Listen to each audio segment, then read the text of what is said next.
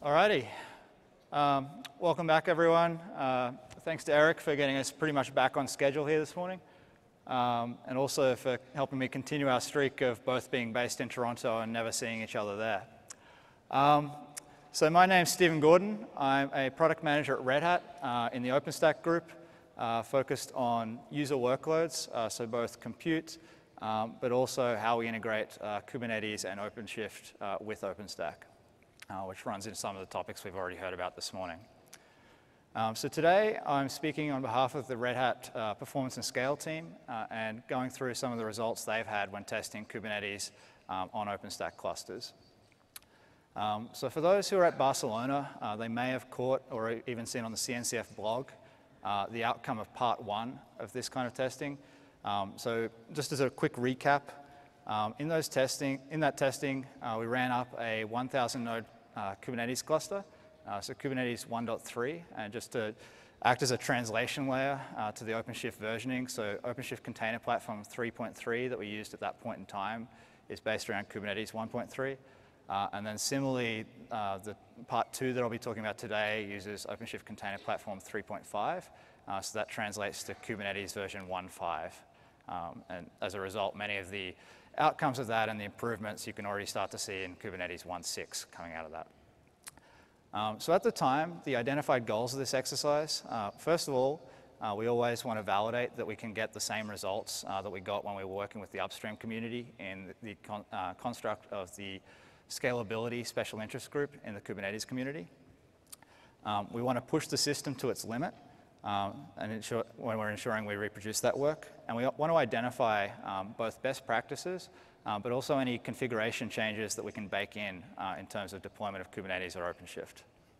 And then finally, documenting and filing any issues we find in the relevant upstream communities. And a very important thing to highlight here is we're not just talking about Kubernetes and OpenStack communities here. In this work, we found various bugs and issues across things like the kernel, Open vSwitch, Ceph, Ansible, etcd.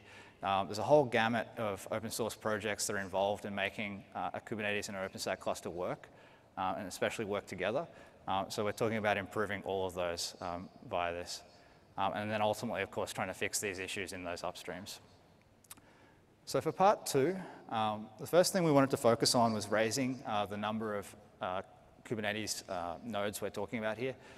So we're talking about running to 2,048 Kubernetes nodes on top of OpenStack.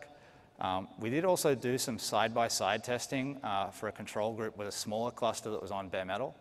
And that gives us some interesting insight into kind of where the differences are or aren't, particularly when we're talking about some of the networking layers, depending on whether we're working on bare metal or virtual machines. We also wanted to do some more specific testing this time around, so doing saturation testing of the HA proxy-based network ingress tier, testing of the overlay 2 graph driver with SE Linux. So that's a relatively new feature that you can use that with SE Linux at all, and I'll talk a little bit about how we're combining pieces of software to actually get that at the moment. And then finally, talking about persistent volume scalability and performance in the context of container native storage, which is a GlusterFS-based solution. And then implicitly in all of this, we're also, of course, saturation testing the various auxiliary systems in OpenShift and Kubernetes, so things like the registry and CI/CD pipelines that we use to deploy applications. In terms of the upstream landscape, so for folks who aren't familiar, the Kubernetes community is organized somewhat loosely around special interest groups. These, I would phrase, compared to or our position compared to an OpenStack project, they're kind of in between the OpenStack projects and the working groups. It's kind of a mix of both. They do take ownership often of various areas of the code, but they also take ownership of some of the areas around those as well.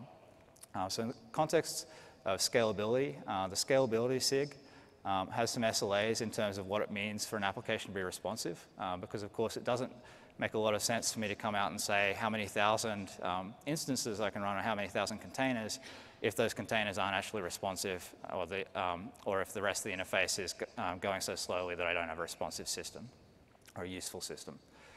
So in terms of API responsiveness, 99% of calls to the Kubernetes API returning in less than 1 second. In terms of pod startup time, 99% being up within 5 seconds.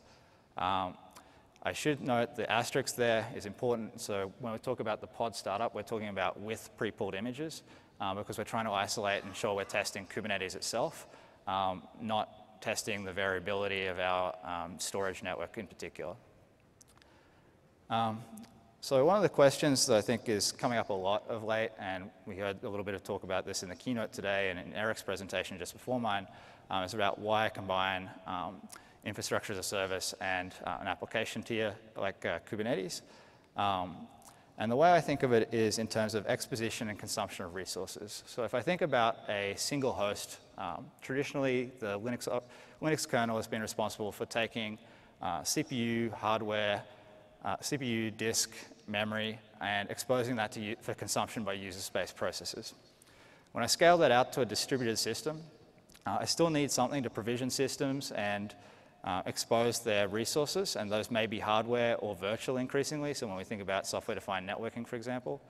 And then Kubernetes is what allows me to have a translation layer that effectively communicates between the application and the underlying infrastructure without my application itself having to be tied to that infrastructure. One of the other things, and you'll note when I open that we're talking about running OpenShift and Kubernetes in virtual machines at this stage for most of this testing, although there was some bare metal testing as well. And it's interesting because I think it's a reflection of where we are currently, that is the reality of most of the production deployments of Kubernetes we're seeing at the moment, but not necessarily where it's going. So what's going to be interesting, I think, is this week, and particularly in the keynote demos tomorrow, you're going to see people breaking down the monolith that is OpenStack into kind of which projects are still useful in this environment where I'm running Kubernetes potentially on OpenStack managed bare metal. Some of the examples mentioned, Neutron Cinder is potentially interesting. There are others, and it's kind of a model that's a little bit in conflict with what Eric was talking about with the sandwich, and a little bit of a different way of thinking of maybe I'm not building a sandwich with Kubernetes, OpenStack Kubernetes. Maybe I'm building a bare metal compute pool, which might be managed using something like Ironic, some of which is running OpenStack for the purposes of running VMs, some of which is running Kubernetes directly on that metal, but potentially using some of those shared services to communicate in a complex application. I think the other factor in why people are mostly running it in VMs at the moment, I think, is more people and culture. And it was mentioned today, we had Red Hat Summit last week and a lot of good customer conversations at that event. But just to give you you have this breadth of where people are coming from, where some people are all in, building greenfield applications on OpenShift. And at the other end of the scale, you have people who currently at the point where their IT organization wants them to run one container per VM because of concerns about isolation, which we can argue and discuss about whether those concerns are real, because we use SE Linux in a similar fashion to isolate against the unlikely event of a hypervisor breakout, for example, when we talk about virtual machines. But regardless, there are people and culture challenges there in getting acceptance to the point where you can run Kubernetes on bare metal in some organizations. And it's also just a factor of the way IT has developed in the preceding 10 to 15 years, where in a lot of organizations it's now easier to consume a virtual machine than it is to actually get your hands on bare metal hardware. These are all things OpenStack can help with, and Kubernetes as well. So in terms of thinking about Kubernetes, Red Hat is obviously a big contributor to Kubernetes. We build OpenShift v3 around it, and that is what we'll be using to test what we use to test in this exercise. So this is an integrated platform built around Docker and Kubernetes, building on top of that and providing workflows for CI/CD and for building it and pushing code to production. So when we put this together at the moment, the way this typically works is we have our application or our software layer at the top.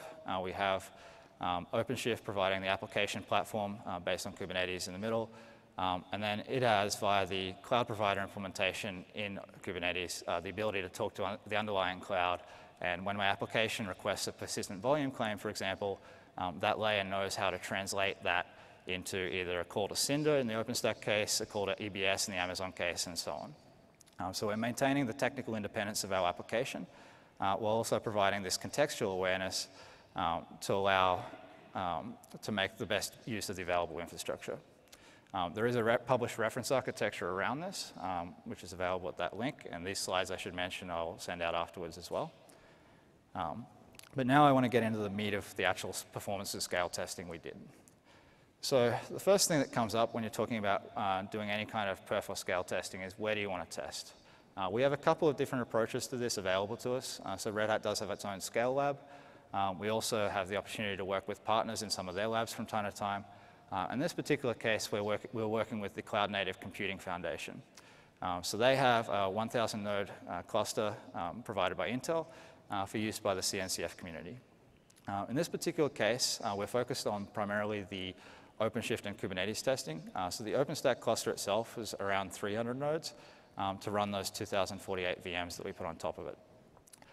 In terms of the compute node and storage node specs that are displayed here, nothing that I would say is too important to focus in on, except that I will mention these compute nodes did have an NVMe PCIe SSD available. And just as we did in the previous round of testing, we actually made direct use of these, which I'll come to when I get to the container native storage piece later in this presentation. In terms of how to test, so the Red Hat Performance and Scale team have a set of tools in what we call the System Verification Test Suite. And these include things for testing or metering application performance, performance and scalability of the OpenShift via the OpenShift web UI, scalability, networking performance, and reliability and longevity for things that we need to run over a longer period of time, say weeks. It also includes some tools like the image provisioner, which is a set of Ansible playbooks for doing that preloading of the image with the OpenShift pieces in particular, so that again, we're using an image that's been pre-baked with everything we need, so that we're focusing on what we want to test in terms of performance rather than our storage network, or the performance of our storage network. So in terms of what we actually deployed, so I mentioned we had the 300 nodes of OpenStack. We put the 2,048 VMs on top of that. We also had this other bare metal cluster where we did just 100 nodes of OpenShift on bare metal. In terms of how we actually deployed that, we're using Red Hat OpenStack Platform 10, which is based on Newton. The previous testing that I reported in Barcelona was, if I recall correctly, based on 8. We're using OpenShift Container Platform 3.5 early access builds. So those are built around Kubernetes 1.5. And we're using Red Hat Enterprise Linux 7.3. I say mostly because when it comes to the Overlay 2 plus SE Linux testing, we were actually using a RHEL 7.4 preview kernel for that purpose as well. And I'll get into that in more detail in a second. For the deployment, we were deploying OpenStack and Ceph using OOO, which we call Director in the context of the product. We're deploying OpenShift Container Platform using the playbooks in the OpenShift Ansible project. We also applied some previous learnings in terms of how we went about doing this. So in terms of storage, each of the storage nodes included 2 SSDs and 10 SAS disks. We found that, or we know that Ceph performs significantly better when deployed with the write journal on SSDs. So we made use of the SSDs to create 2 write journals and allocated 5 of the spinning disks to each of those. So in all we had 90 Ceph OSDs, and that enabled us to have 158 terabytes of available disk space. We also, the NVMEs for the container native storage testing, so those appear as a PCI device on the box. So we're able to use the PCI pass-through functionality that's been in OpenStack since something like Havana to pass those directly to the VMs where we wanted to run nodes with the container native storage facility. And that's using the commonly available PCI pass-through feature. We also, through management of the image upload process and ensuring that we're converting to RAW before we uploaded, we were able to consume a lot less disk space than we did last time around. So we used only 1.5 terabytes instead of 22 terabytes for twice as many VMs, and also brought our boot times down quite a bit. So our 2,048 VMs this time out, we managed to boot in 15 minutes. And we're using here a snapshot / boot from volume process to do that and to get some efficiency there. All right, so in terms of network ingress and routing, so the routing tier in OpenShift consists largely of nodes running HA proxy for ingress into the cluster. We identified that on average, we get a large number of low throughput connections. Typically, a lot of the applications or the greenfield applications we see are more web-based or transactional in nature. So we weren't really looking for a small number of high throughput connections in this testing. And we've already made some improvements in this space based on the previous iterations of testing. So for example, the default connection limit of 2,000 was leaving plenty of available room on the CPUs of these boxes. So that's actually been bumped to 20,000 in OpenShift 3.5 out of the box. So we're already applying some of the learnings we've had in this space. The other thing is that it's now much easier, as of OpenShift 3.4, I think, to customize the routing layer because you can now feed it with a config map, which makes that easier. The load generator itself is also configured using a config map, an example which is on the right here. It queries the Kubernetes API for a list of routes. It then builds the list of targets from that dynamically. And what we did was we zoomed in on a particular workload mix, combination of HTTP with Keep Alive, and also TLS workloads. And again, because that's representative of what we see in our field deployed customers, where they have a mix of applications serving both internal and external users, and therefore have a variety of different security contexts in which they want to run those. So in terms of graphing those and just walking through the scenarios here, so the graph itself shows a throughput test, and on the y-axis, we're talking about requests per second, so higher is better. And in terms of the scenarios listed on the left, so the NB proc, that refers to the number of HA proxy processes. Further down the list, the shed migration cost, that is a kernel tunable, or not a kernel tunable, sorry, but a tunable that allows us to tell the kernel how and when it should load balance amongst available cores. And we use that in one of these scenarios here as well. And the final thing, or not the final thing, but as we go through this, if we look at the graphs here, some of the interesting things. So CPU affinity did matter. So if we look at our first scenario, we're running on any CPU. Second bar, run on core 0, run on core 1, run on core 2, and so on. So those core 0 through 3, those are pinned scenarios. What you notice, though, when you're looking at these is we got a significant boost in these examples on pinning on core 0 and on core 2, but not necessarily on core 1. And the reason for that is actually locality to the PCI device that's doing the network, or the network traffic. So when we had that, we get even more significant performance boost, or a significant performance boost at least. With the NB proc setting, there was an impact when we talk about increasing it to 2. So we did, as you would expect, get almost roughly double out of that. But interestingly, when you go to 4, that didn't really scale that way. And the reason for that is that the guest in question only had 4 vCPUs. So in effect, if you have 4 HA proxy processes busy, you're not leaving any room on that particular guest for anything else to happen, any of the host processes that need to schedule as well. So the biggest thing actually was, of all of these things, the biggest thing was that shed migration cost. Solely by changing that, we were able to get a 20% improvement from the baseline, and that's something that we'll be doing in the future. It's also a common technique with low latency networking, and will be included in the guide that I'm going to mention at the end that came out of some of this work. The other thing I should mention was, so with regards to that shared migration cost and the reason it makes a difference, by keeping the HA proxy process on the core for longer, we're basically increasing the chances that we're going to hit the host CPU cache for that core. All right, in terms of general networking, and a bit of an overview, so OpenShift includes and uses OpenShift SDN by default. This is a solution built around Open vSwitch and VXLAN. It provides full multi-tenancy, and it provides full multi-tenancy across any of the footprints where we support OpenShift. So that includes physical, virtual infrastructure, private cloud, public cloud. The downside of that, of course, in the context of OpenStack is you're often already running some kind of overlay networking, on the infrastructure. So this means we're running with double encapsulation. And I'll go into the kind of nuances of that a little bit when we go to the results. The other thing I should mention, though, is that that layer is fully pluggable, as is the network ingress layer. And in future, and one of the things we're working on is Project Courier as a potential way to have that layer, or the networking layer, in Kubernetes talk directly to the OpenStack networking. And that's something we're excited about for the future. Again, we're talking about web-based workloads that are mainly transactional based on what we see in the field. So we focused on a micro benchmark, so a ping-pong test of varying payload sizes. So the purpose of trying to make this readable, I've tried to pair these up a little bit.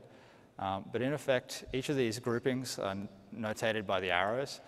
So the first pair is testing with 64-byte packets, second pair is testing with 1024-byte packets, and then the last one with 16,384-byte packets. The difference within each pair between the first and second group of bars is that in the first case, we have just one stream, and in the second case, we increase that to 4 streams. In terms of the colors of the bars, so we tested here from a variety of points, so from bare metal itself, bare metal plus pod, VM plus pod. And what's interesting is when we talk about looking at the first pair, the differences when we add streams, obviously we get a big boost as we would expect. So when we go from 1 stream to 4 streams, but there's not a lot of difference across bare metal versus bare metal plus pod versus VM and so on. Those bars are relatively aligned within their group. What we see, though, is as we start increasing the packet size or increasing the payload size in the later bars, so to a minimal extent with the 1024 bytes, but certainly when we get up to 16,000 plus, there's quite a lot of degradation in the VM and VM plus pod case versus straight bare metal, which is somewhat to be expected, but still something we needed to validate. In terms of tuning, so one bonus tuning thing I should mention, so when you have over 1,000 routes, on the node we needed to increase the kernel up cache size, so we've actually increased that by a factor of 8 in the out-of-the-box tuning for OpenShift 3.5. All right, the last thing, or the last category of tests I want to talk about is storage. So first of all, for those who aren't familiar, in RHEL, until recently, and actually it's still the default at the moment, we used Device Mapper for Docker's storage graph driver. Overlay support was added as an option in 7.2, overlay 2 in 7.3. And the main reasons that we stuck to Device Mapper thus far are for maturity, supportability, security. So in particular, we were unable until very recently to run the overlay drivers with SE Linux enabled, and also POSIX compliance.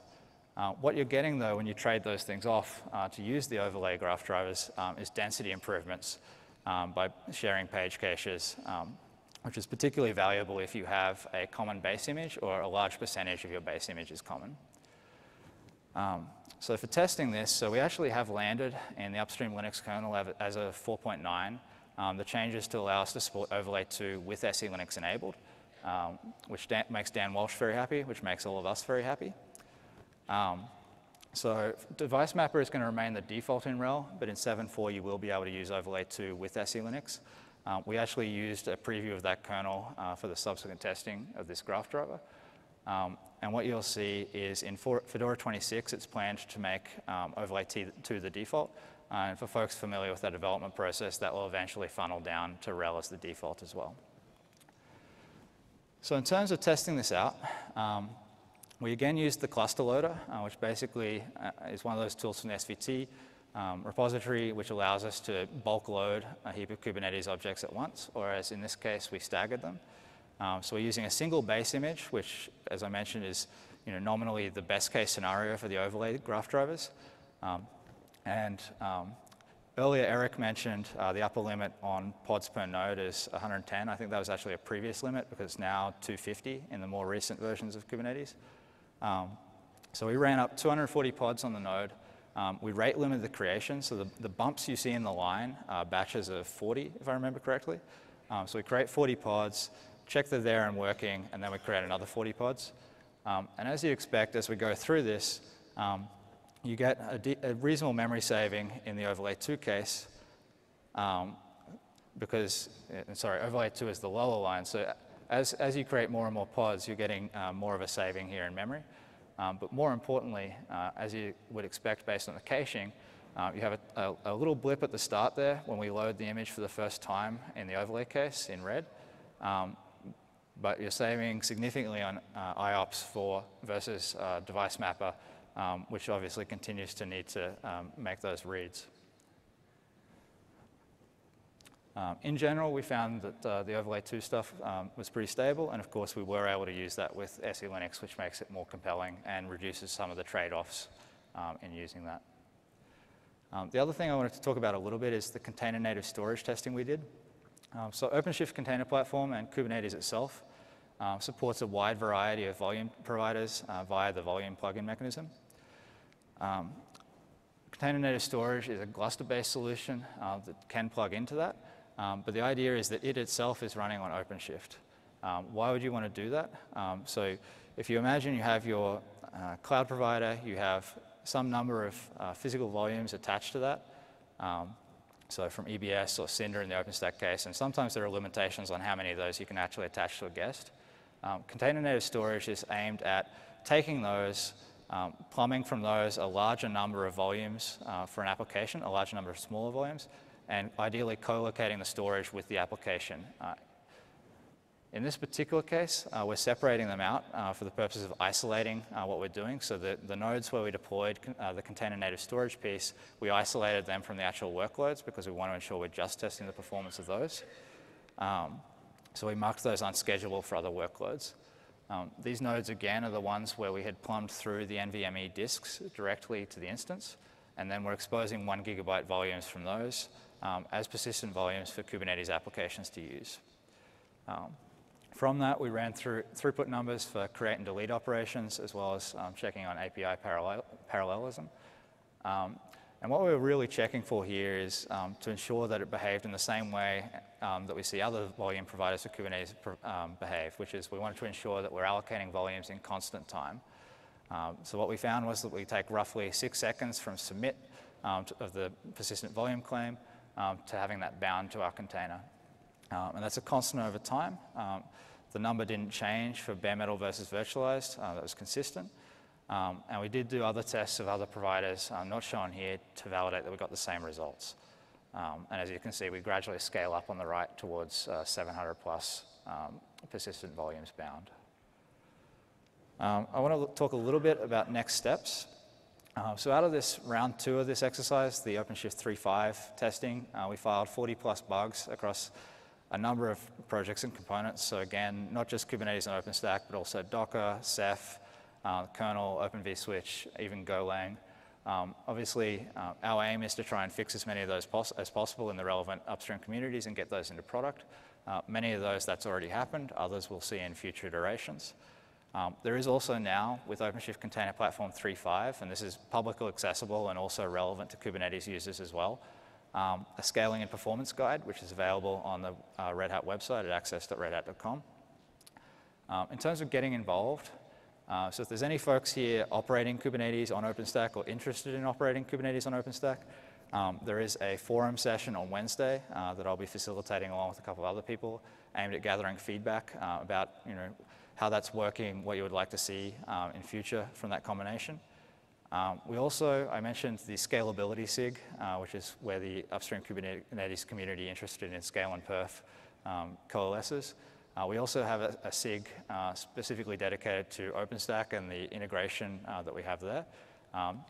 Currently, that's largely focused around both the cloud provider framework implementation for Kubernetes talking to OpenStack, which is somewhat monolithic in nature, and you'll be hearing later this week about various ideas for breaking some of that apart and using bits and pieces separately, but also as a place for people who are active in the OpenStack deployment using Kubernetes projects to come together and share some of their conversations as well.